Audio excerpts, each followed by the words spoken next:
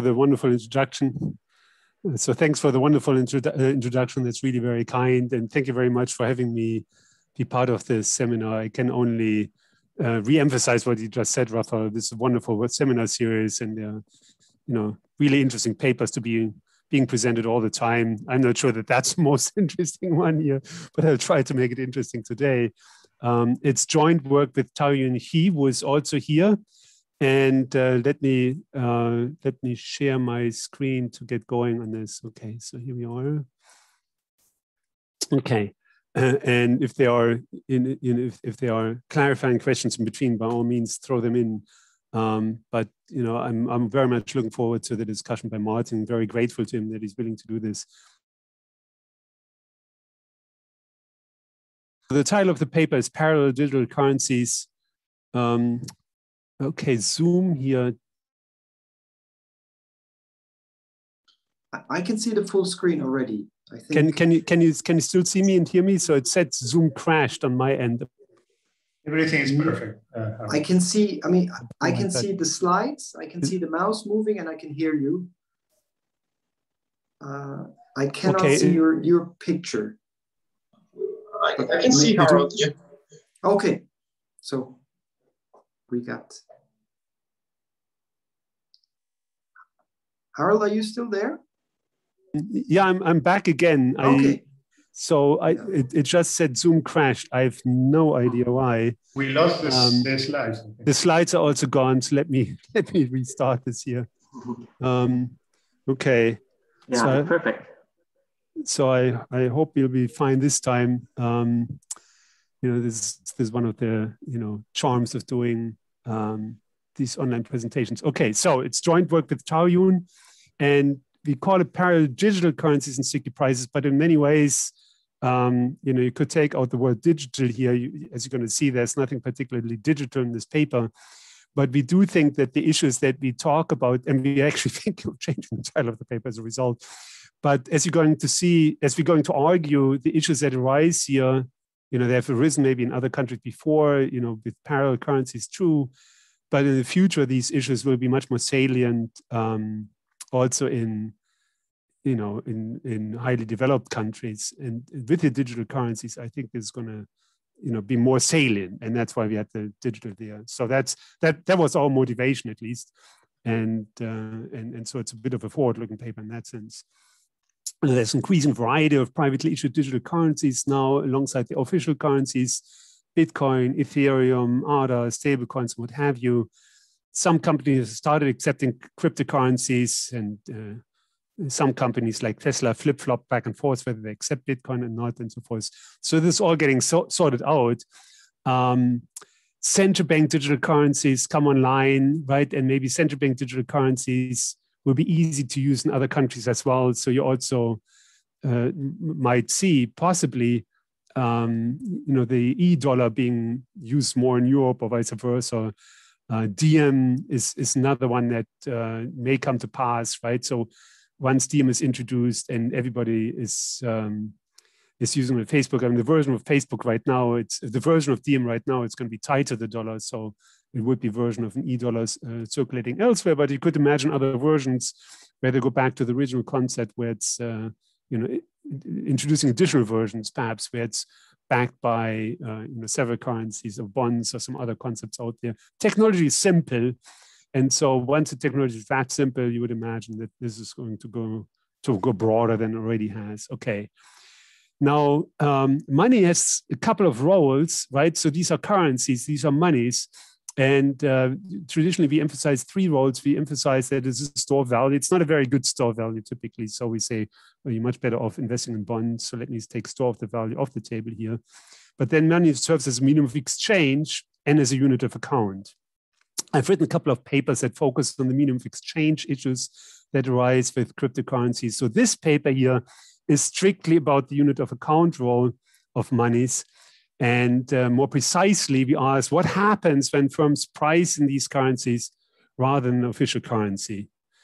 Now you might say that that's a little silly, but I mean, look forward, right? I mean, that's what we wanting to do. In fact, maybe that's a little coy, but nonetheless, there is a firm already that's pricing in one of these currencies rather than the official currency, and that's Ethereum. So if you try to run one of these smart contracts on Ethereum, what you have to pay for is gas, and gas is priced in Ether. It's not priced in dollar. No, the prices aren't particularly sticky there if you check, but never mind. Nonetheless, pricing there definitely is in Ether. You could say, of course, what else would you expect? It's on the Ethereum blockchain.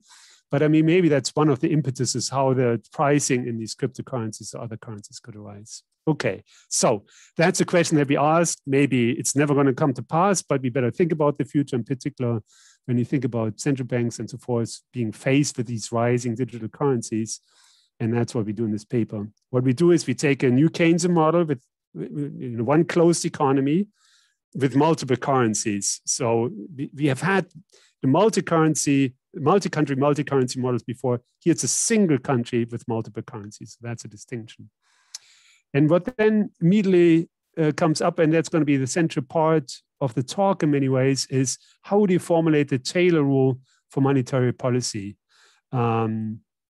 Should you target all sectors, or should you target only the dollar sector? Well, that's a decision.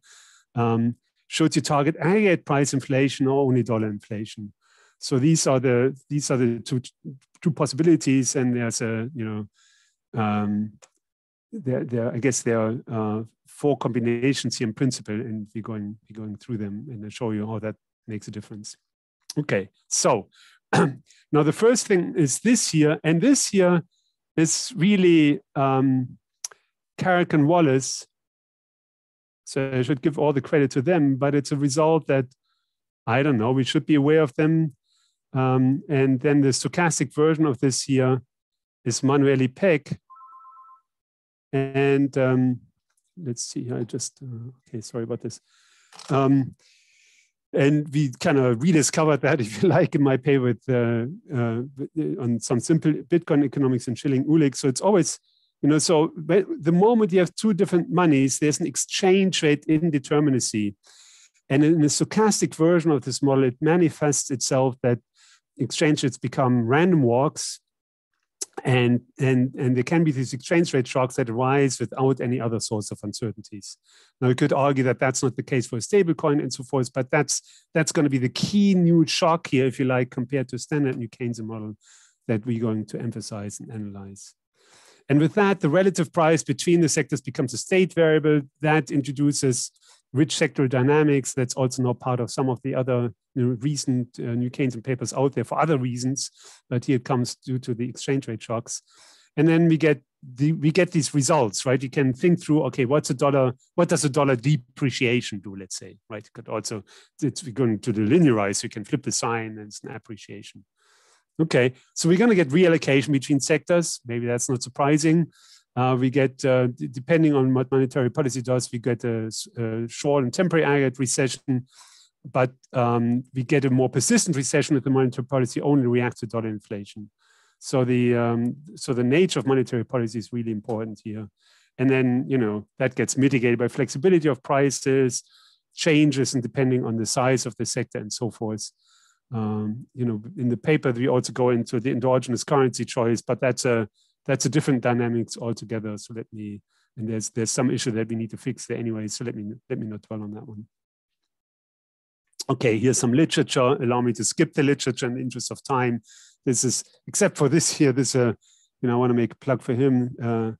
Nicolas Castro-Cienfuegos, a PhD student from the University of Chicago, who did these sectoral shocks and had a new Keynesian model with sectoral shocks. And so the dynamics there is somewhat similar to the dynamics here. And, I wish him all kinds of success in getting this paper published. Let's just put it that way. Okay, so here's the model, and it's probably, for this short presentation, maybe written down a little richer than is really needed.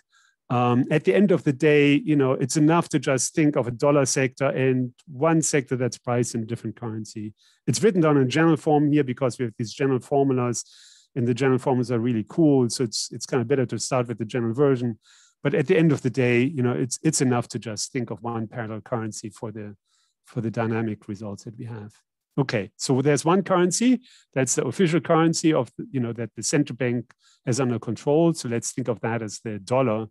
And then these parallel currencies, and, I'm going to talk about it as if this is Bitcoin, but of course it could be ADA, it could be Ethereum, it could be the euro, it could be the E1, so something else that's also being used in that country as a means of payment. So thus, there's going to be a price of currency J in dollars. So for these cryptocurrencies, we talk about the price, but really it's an exchange rate, right? Now, the exchange rate of the dollar for itself is just one, and then you can also get to the relative exchange rates of different currencies to each other. You fix, for most part of the paper, you fix a set of firms that prices in currency J. That's it's not different than the typical assumption in Keynesian models that firms fix prices, right? And so, but here they have to choose. Here they pick a currency, and that's where much of the action comes from. We could also think through a model where firms fix price into different prices, but then you have to talk about, how easy is this to exchange monies and so forth. That will be a different paper, and we're not doing this here. So, so there's a measure of firms, VJT, think half, right? I mean, half in dollar, half in Bitcoin, that prices in currency J, and then you can construct the usual things. You can construct the sectoral price index, the general price index, the general price inflation, and finally the sectoral relative price, right? And so you can look at you can convert the price level that's in Bitcoin. Let's say the PJT would be the price level in Bitcoin converted to dollar. That would be the dollar equivalent of the price level in the Bitcoin sector, and divided by the general price index, and that would be giving you the Bitcoin sector price relative price level. And like that, there's now a dollar relative price level because the PT here, the PT that's in the denominator, aggregates across all these sectors. Okay. So here's a picture of this, right? You have a dollar sector, Bitcoin sector, it could be an Ethereum sector, a DM sector, and so forth. And this extension here, I'm not going to talk about for today. All right, the rest is very standard. I just threw up these slides. I mean, there's nothing surprising here, but just for the sake of completeness, I want to go through this, right? There's lifetime utility, people like consumption, and liquidity, if you want to put money in the utility function here, and labor supply. They dislike labor supply, I suppose. They have this consumption bundle that's just C as aggregator as usual. A budget constraints. There will be bonds in, the exchanging money is no issue. So you might as well just stick to dollar denominated bonds. If you had some friction in exchanging monies, that would be an issue. And that's it. And liquidity is just the sum of all the individual liquidities measured in dollars. You have to convert the monies into dollar here. Firms, very standard. Cobb Douglas, they, you get the Calvo ferry, allowing you to reprice every theta j, with probably 1 minus theta j, you can reprice. With probably theta j, you have to keep to the current price. But the stickiness may depend on the sector, right? So Ethereum reprices its gas, I think, on probably less than a second basis or something.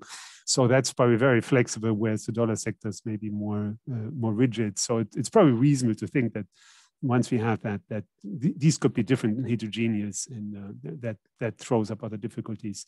Usual firm maximization problem, subject to demand. I think the one thing that I want to emphasize about demand here is that demand comes from aggregate output, right? It's not the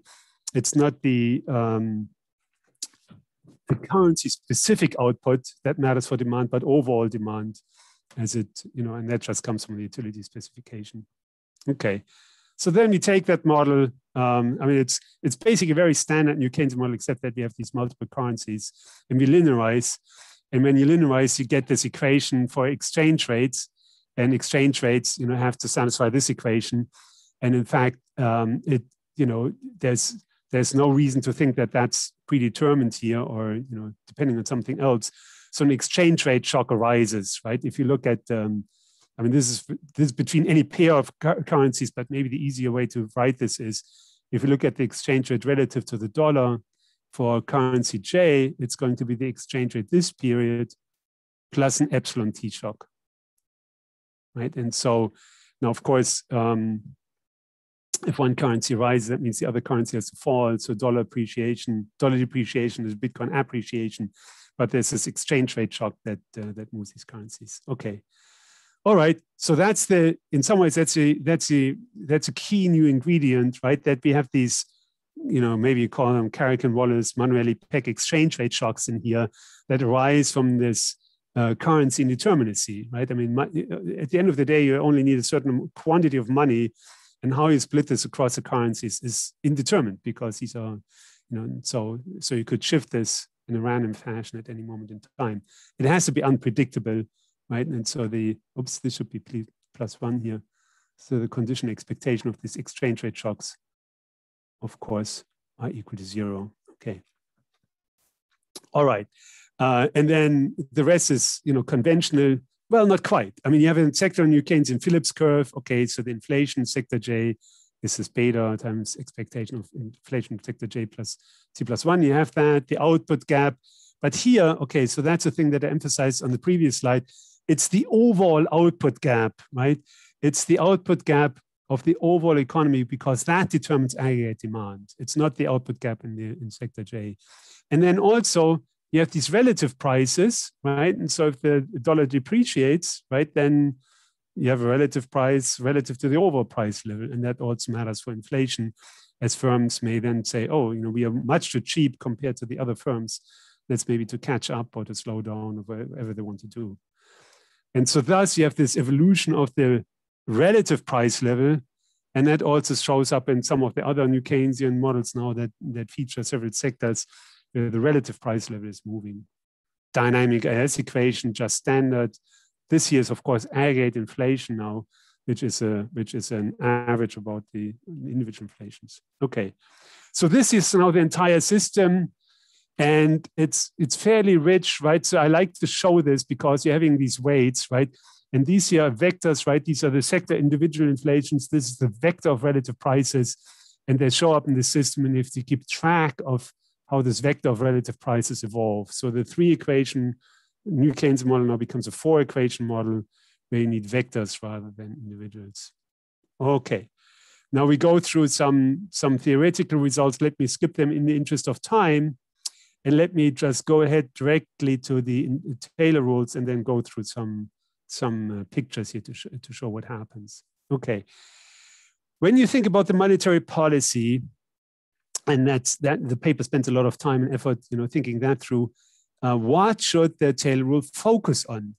Should it only, you know, should it focus on aggregate inflation, which is the inflation in dollar and in Bitcoin? I don't think the Fed is currently do this, you know, and it might look funny if they decided to do this. And so you might say, no, you know, what the central bank maybe wants to do is just focus on inflation only in the dollar sector. So those are the cases here. But there's a choice to be made.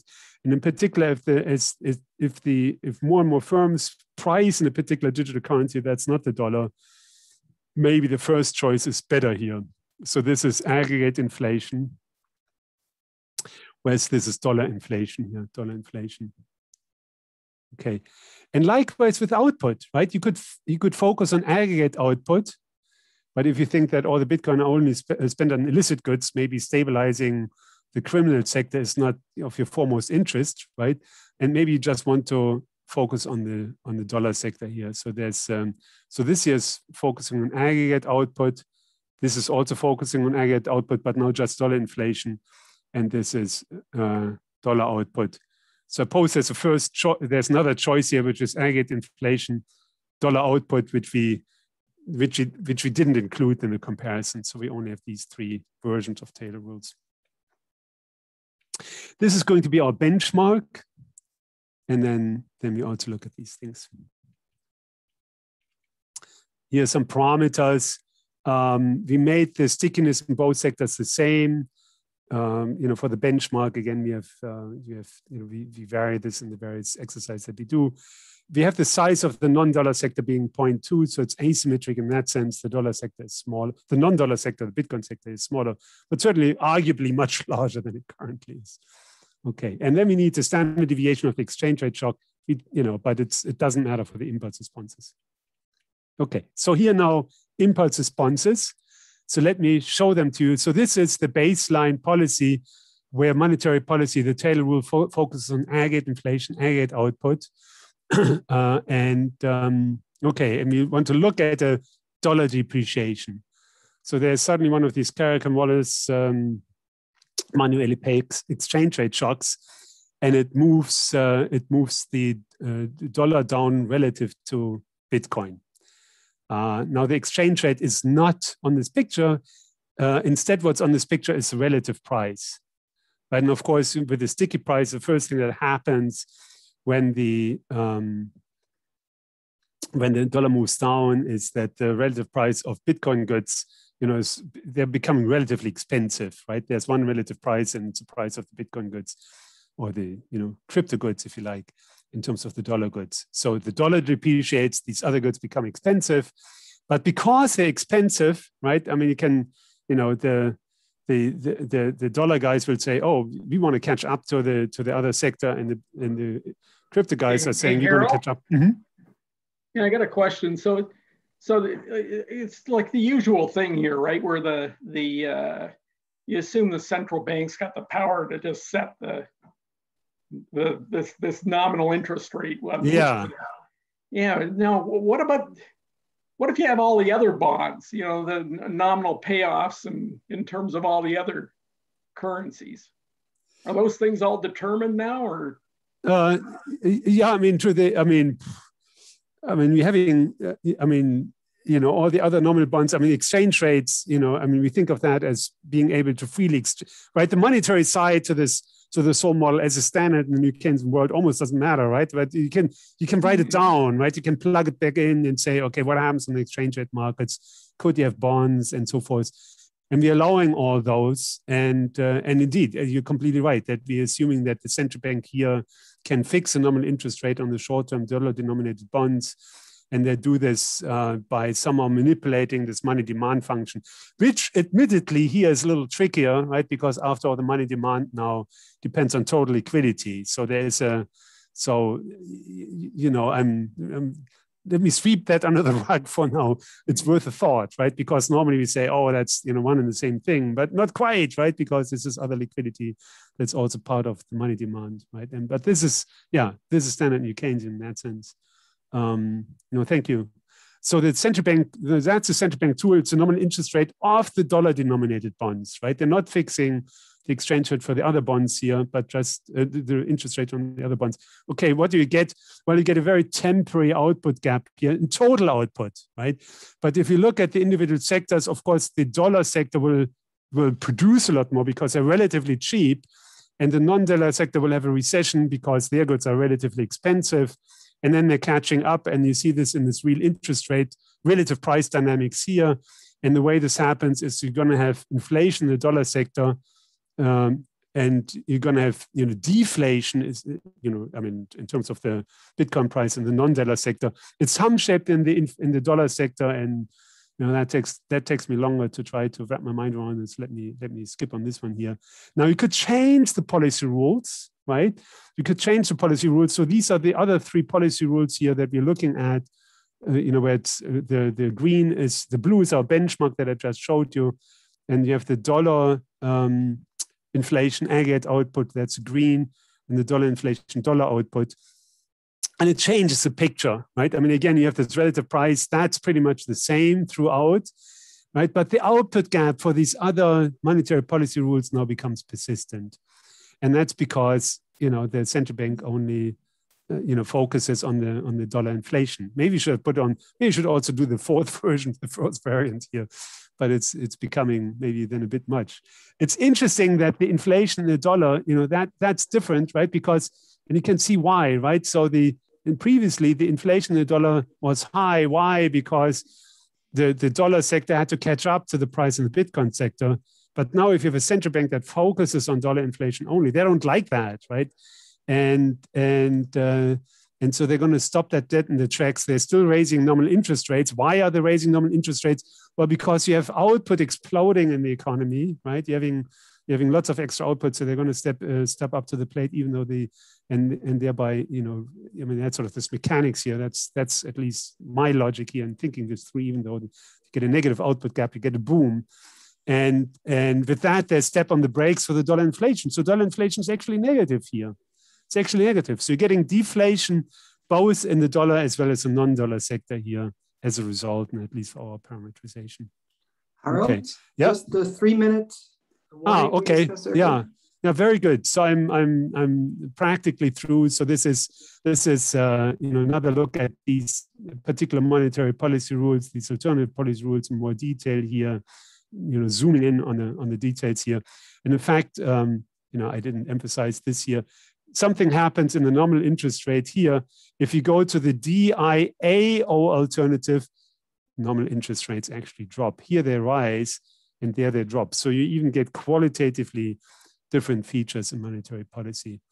Output gap, is now more persistent. You get a more persistent dynamics for the output gap, and because here the nominal interest rate drops, right? The deflation is now not quite as strong, right? You might even say, well, wait a second, we're lowering nominal interest rate. Why shouldn't we see, inflation in the dollar? And I presume that can happen. But remember, we also get this. Now I have to. I'm speaking too fast. Let me skip what I just wanted to say. Okay. Anyways, so that's zooming in on this. Now we have some variations in the paper where we look at heterogeneous rigidity. And then, if you have flexibility of price in the non-dollar sector, that mitigates the output drop in that sector. You're getting some subtle impact on the output dynamics here. That is interesting to zoom in and stare on. Again, this is all for the benchmark Taylor rule for the AIAO. Obviously we could also go through this through the other ones also, but then you have a plethora of cases, so we didn't want to show this all. You can also look at different sector shares. So here we're having different rates of rigidity, price rigidity. So it's higher in the dollar sector than in the non-dollar sector. But now what happens if you have a larger non-dollar sector that induces a deeper overall recession? And that's in particular that's because if the dollar sector, if you have this exchange rate shocks, it really means that the other sector moves quite a bit. So there are lots of results here that take some time to wrap your mind around.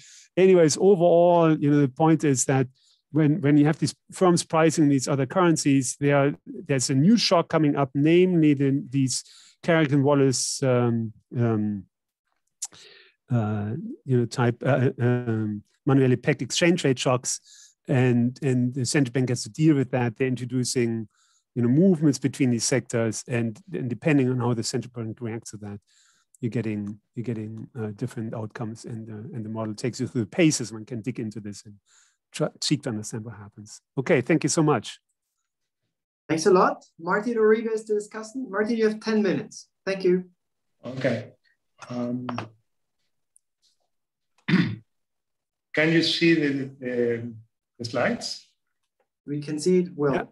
Yeah. Okay. So thank you very much for the invitation. It's a pleasure to be in this seminar and to discuss this excellent paper by Harald. I'm glad that Harald, within the time limits that he had,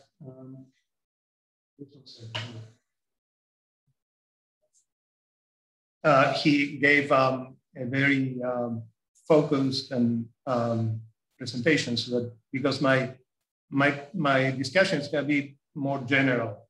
What is the big thing of this paper? We see every day, reading the news that these digital currencies prices go up and down big time. And for many of us, it's just like an amusing thing to follow. For people who have their money on them, it's more important. But we, at least I, have always wondered what are the do these price changes have any economic consequences besides this amusement and speculative issues? And what Harald and Kie do is to envision a world, an environment in which these swings in the price of digital currencies do have economic consequences. And that is an important insight. I think thereby resides the importance of this paper. Now, there are many, when I read the title of the paper, I was thinking, well, how many ways, which different ways could this have real consequences? And I think they pick up the most important one, which is a situation in which these currencies start playing the role of unit of account, in which case the issues of nominal rigidities and so on start to play a role. So what exactly is in this paper? So there are three main ingredients. The first one is that these digital currencies are, and the dollar, if you put the dollar also there, are perfectly substitutes in their role as means of payments. That is in their transaction role.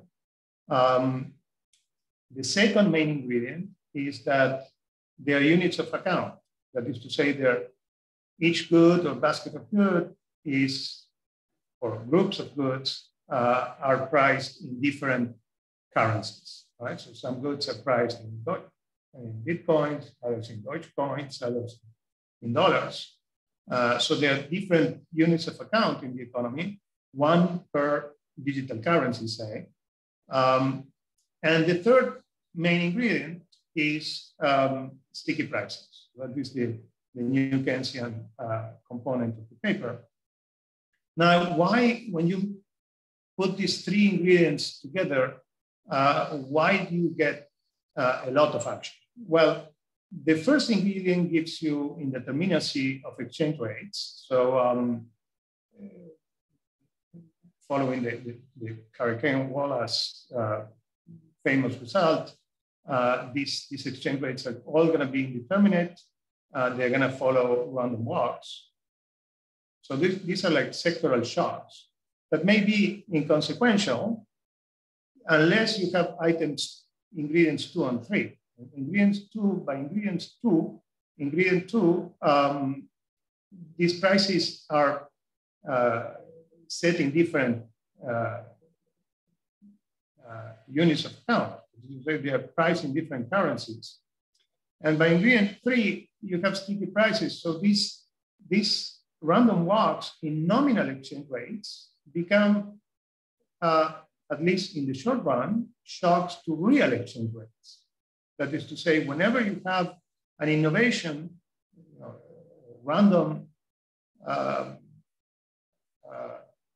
change in expectations, what is a change in a nominal exchange rate becomes a change in a real exchange rate. That is to say, the change, for example, if a price of a coat is in Bitcoins and the price of a pair of shoes is in dollars, when the dollar-Bitcoin exchange rate changes, the relative price of a shoe in terms of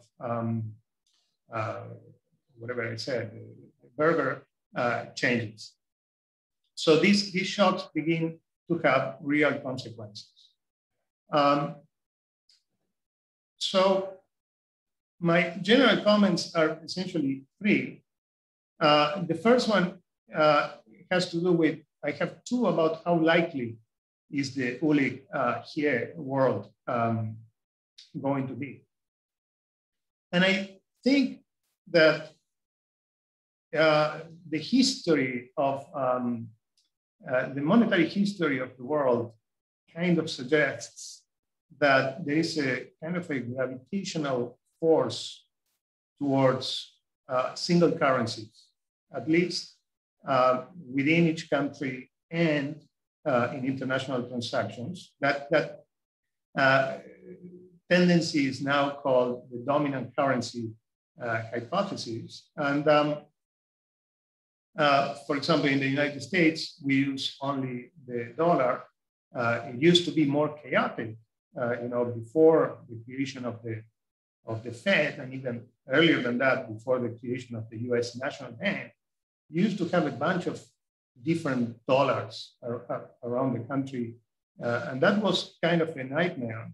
And it is a nightmare because, again, when these currencies are used as units of account and prices are sticky, any change in exchange rates is a change in relative prices. And living in a world in which relative prices are changing all the time is a nightmare. Anybody who has lived in a high inflation economy where relative prices are changing all the time knows how difficult that is for shoppers and also sellers. So I think there is a gravitational force towards a single currency that pushes us, I think, away from the Uhlig world, especially if central banks start issuing their own digital currencies, because if they start issuing their own digital currencies, then you have a stable currency that has zero risk. Right now we have stable currencies, but these are very risky stable currencies, right? You write a contract with someone, you want to use your wallet the next day and the guy has run away. That is not gonna happen if you have, say, a e-dollar or a e-euro. The other aspect of the Uhlig world that I would comment on is this assumption of a Hurricane Wallace environment, because it requires that all currencies are highly substitutable, and they're clearly not now. You cannot go around your life using only Bitcoins. Now the question is that gonna be true in the future? And I think that is going to be unlikely. To begin with, I think we are going to continue to pay our taxes in dollars. So that by itself creates a big source of non-substitutability. We pay 35% of our income in taxes. But it's very unlikely that the problem is that this Hurricane Wallace, it relies on a knife edge condition, which is that they are perfectly substitutable. Once you move away for perfect substitutability, you can have big swings in exchange rate, but those big swings in exchange rate are not going to be non-fundamental. They're going to be fundamental. The non-fundamental source of aggregate uncertainty goes away. So my suggestion would be to maybe for the next paper, would be to explore the issue of non-substitutability across currencies, do away with the Hurricane Wallace indeterminacy and go to the case of imperfect substitutability. And there is a reason for that, which is something that Harald didn't touch upon, but his paper explains very, very well, which is that in his model, or in their model, I would say, there are two authors here. If you have aggregate shocks like preference, technology shocks, etc., the real effects of those shocks is the same as in their model, is the same as in an economy with a single currency. Now, if you have imperfect substitutability, to the extent that these shocks generate changes in exchange rates, they are going to have aggregate shocks, fundamental aggregate shocks, like preference and technology, are going to have sectorial effects, and those sectorial effects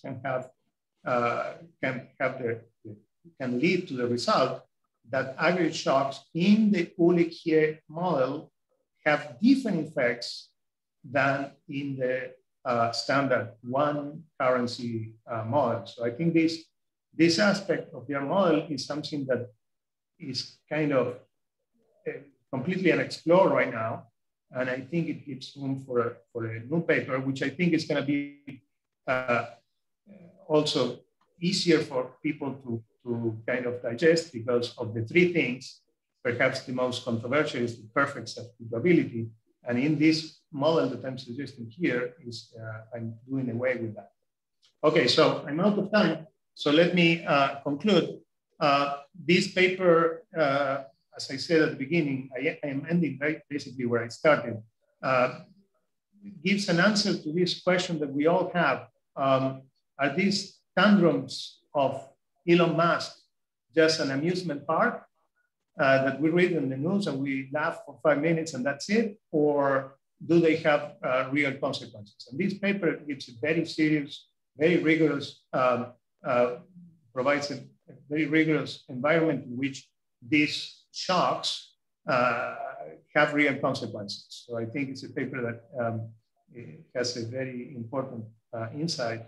And then from the more practical point of view, if you are familiar with the standard Enkin model, this paper is really a walk in the park.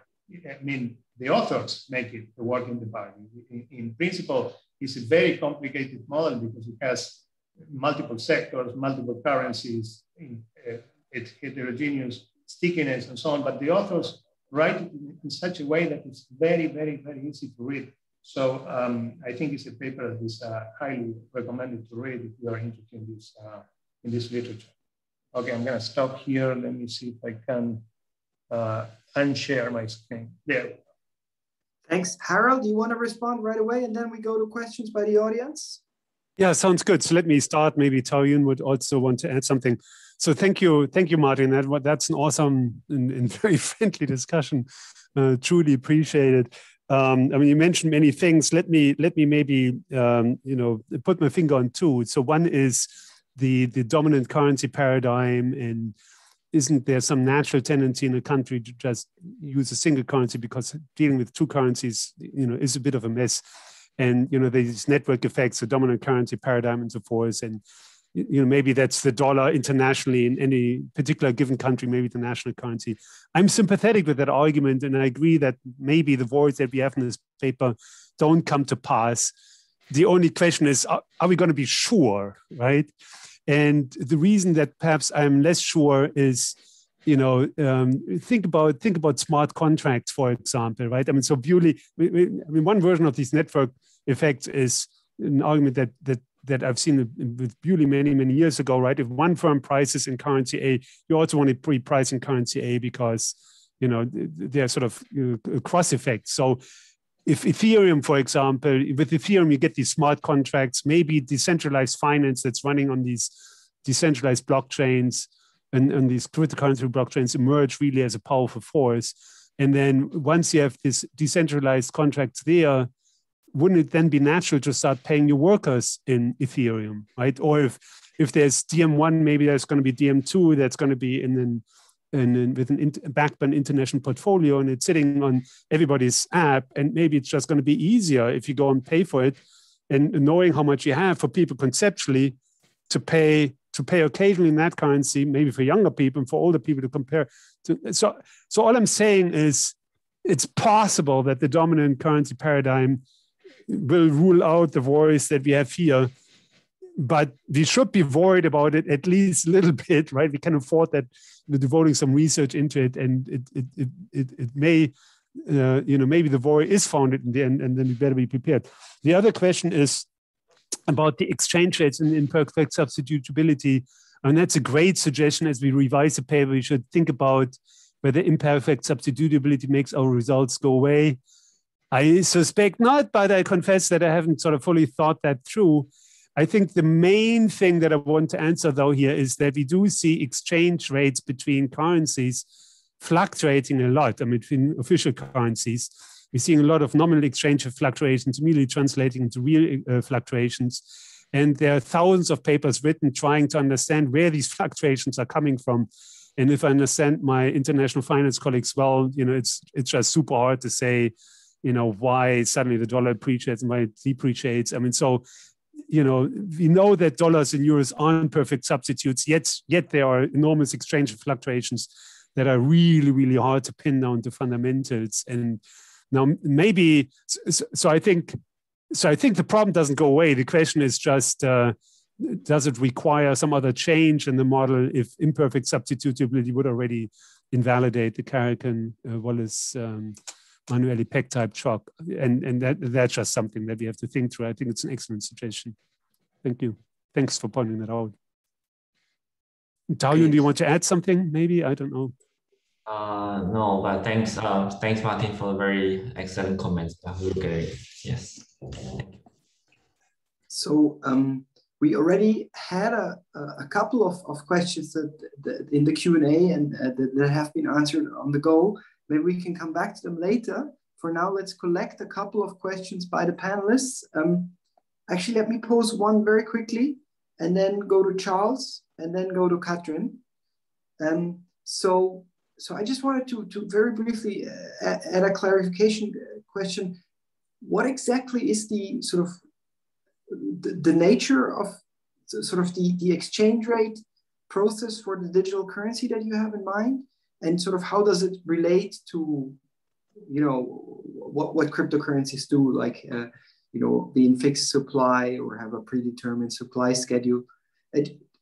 Just to tie that better to digital currencies, which I recommend not taking out of the title, but actually taking more seriously in terms of the microeconomics of this.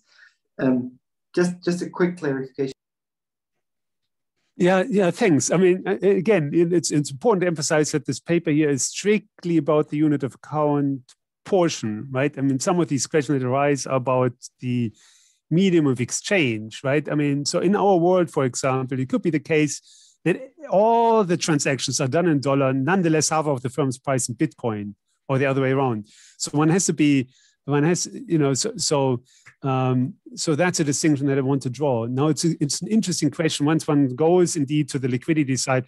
I mean, again, the money stock in the new Keynesian models, and, you know, it's sort of treated as an afterthought in much of that literature, right?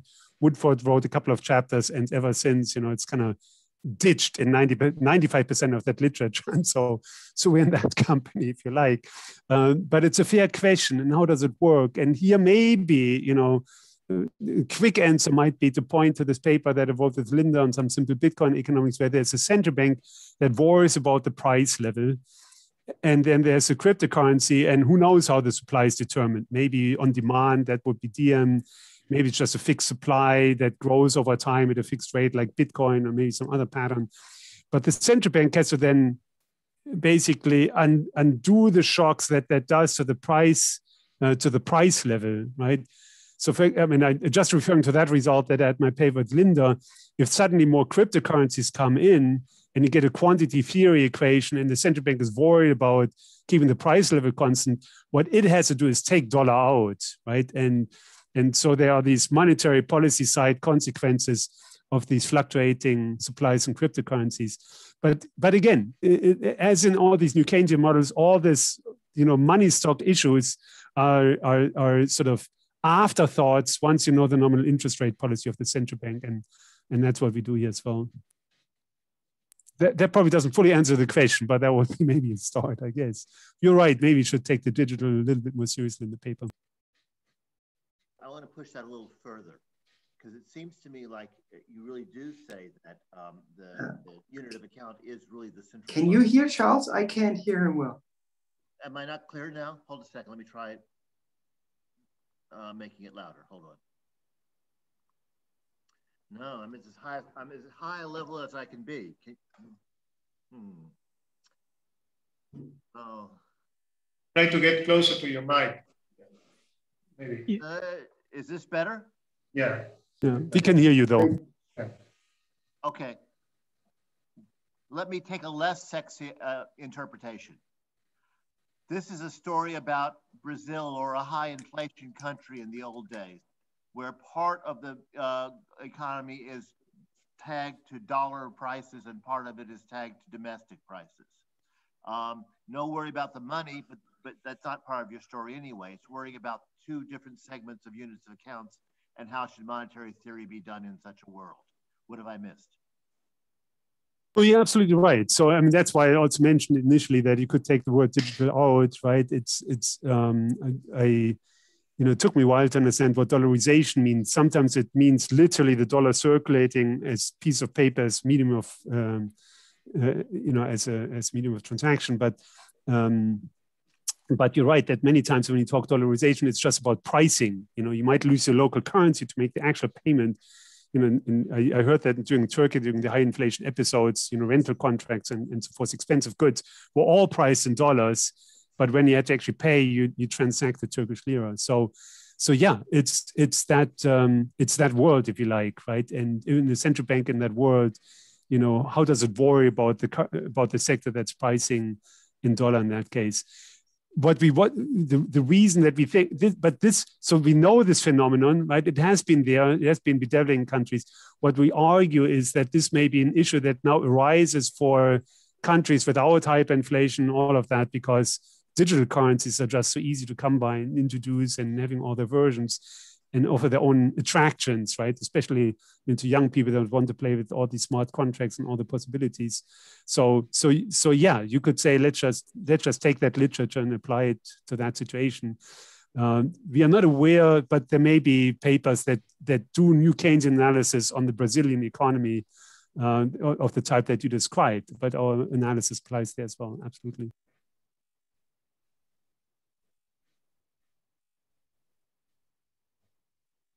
Katrin, you're next.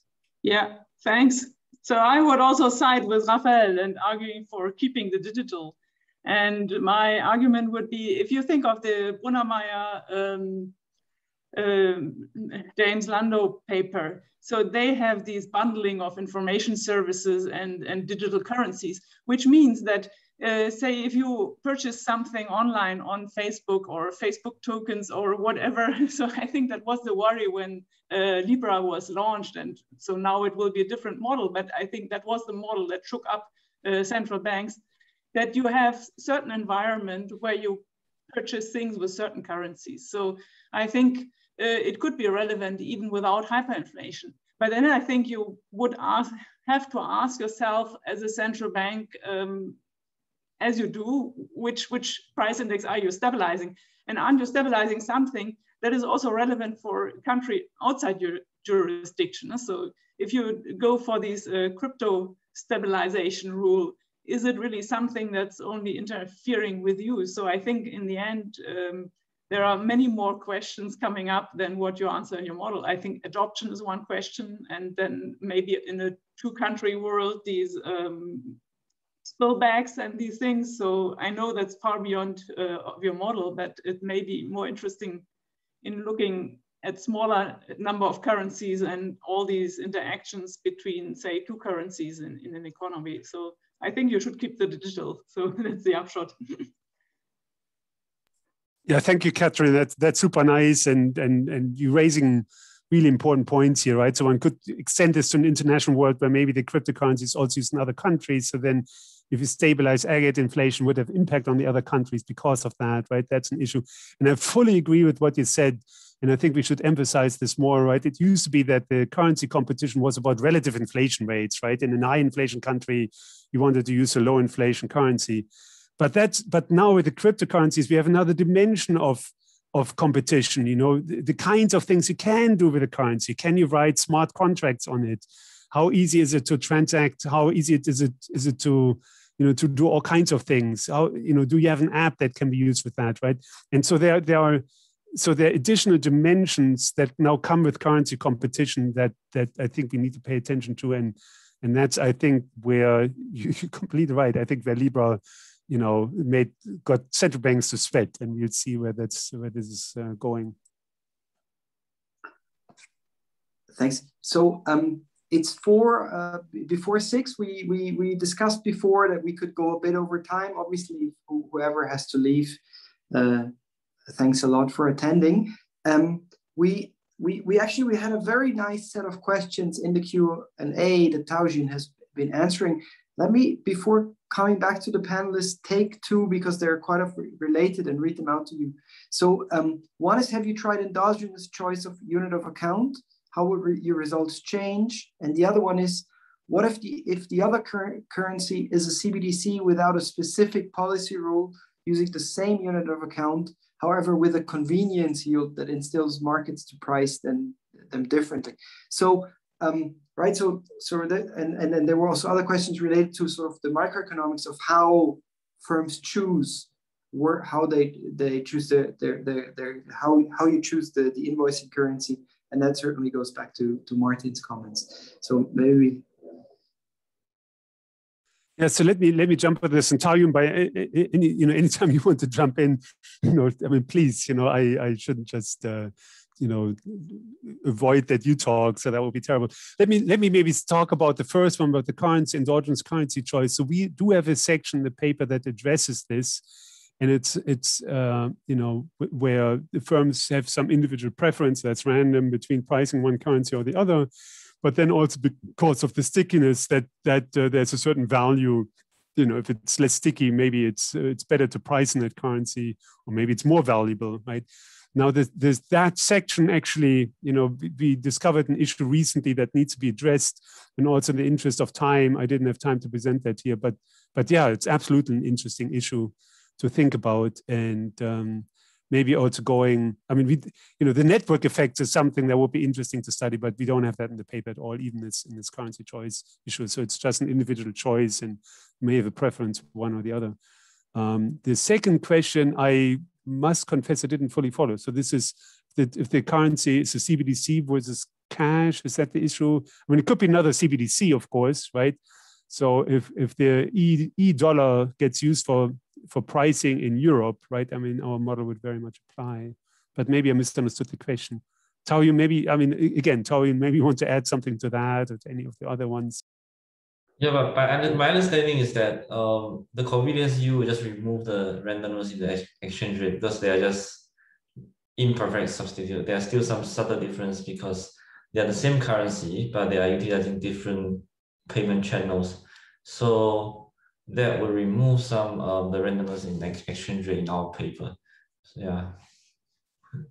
Now, perhaps different convenient yields would introduce a trend in exchange rates, I would imagine, right? And maybe that's a solution, but we haven't fully looked at that. Okay, thanks. So actually, I see a raised hand by Chris Cameron, an attendant, but I don't think you can actually unmute yourself. So maybe you posted your question in the chat, or you can. Chris, can I hear you now? Yes, can you hear me? Ah, yeah. We can hear you actually. Fantastic. Yeah. So I'm actually what passes for an economist over at MakerDAO. We issue the 4th largest stablecoin by market cap. And I just wanted to chime in and say that a lot of this talk about future, we actually have hundreds of millions of dollars of financing already being invoiced in at least our stablecoin and probably others. So I want to say thank you so much for starting this line of research. And it touches on a lot of subjects that I lose sleep over at night about fixed exchange rates changing suddenly. And also just wanted to say, if you or anyone else needs help finding data on how this is happening right now, please feel free to reach out. Oh, that's fantastic. I jump on that immediately. Chris, can you send me an email to huhlig@uchicago.edu? I would love to be in contact about this. I mean, this is sure. Thank you so much. Yeah. Sure. And I'll leave my email in the chat for anybody else that is interested. Okay, thanks. Next is Rod Garrett. Yeah, hi Harald, great presentation. I was just going to jump on, I guess, this bandwagon of encouraging you to emphasize the digital aspect, because I think this is going to be really important, as you say. And what my question relates to is, or I guess it's more of a suggestion, is I'm thinking about the fact that a lot of the forms of currencies might be in the form of stable coins. And so they're therefore subject to risks associated with improper backing, run risk and that sort of thing. And so I'm wondering if that sort of shock would feed in differently than the sort of conventional type of exchange rate fluctuations that you're thinking about. Yeah, absolutely. I mean, if you think about, let's say we think about a stable coin that has a 1% chance of going belly up. And we have certainly seen this in particular for the algorithmic stable coins, right? And some of the other ones, I mean, who knows how they're backed? I don't want to get into all the legal battles there that are out there. But yeah, imagine you have a stable coin that's, not fully cleanly accounting supervised, to just put it in those terms, right? Then if you buy these stable coins, actually they shouldn't be stable, right? They should be appreciating in value because there's a risk that suddenly they go down, right? And then on average, the exchange rate should be stable. That's true in expectation, but you would weigh, the gradual appreciation with a drastic depreciation. And when the stable coin, if that stable coin is used as pricing for large parts of the economy, then I guess I wouldn't be worried much about the gradual appreciation, which is also a shock here, right? I mean, you would be surprised that it didn't go belly up, right? But that surprise happens most of the time. Sometimes it does go belly up, and that would wreak havoc in this world, right? If it's used for pricing for large parts of the economy, that would wreak havoc and obviously, call the central bank into action immediately, right? So that could be one source of the shock. And maybe that says that in order to avoid the real impact of that, it's, especially for the large stable coins such as DM, we should be extra careful in making sure that they're really stable, right, to avoid that. Yeah, excellent question, thanks.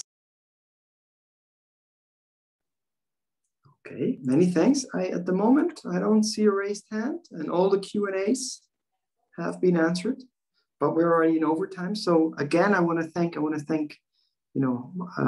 and Tajin. I want to thank Martin, the organizers, and also all the panelists and the audience. Great talk, great discussion. Thanks a lot. And now I'm going to pass it back to Jonathan, who will announce the next seminar of this series. Thank you again to Raphael, Harald, and Martin, as well as all of you for participating today.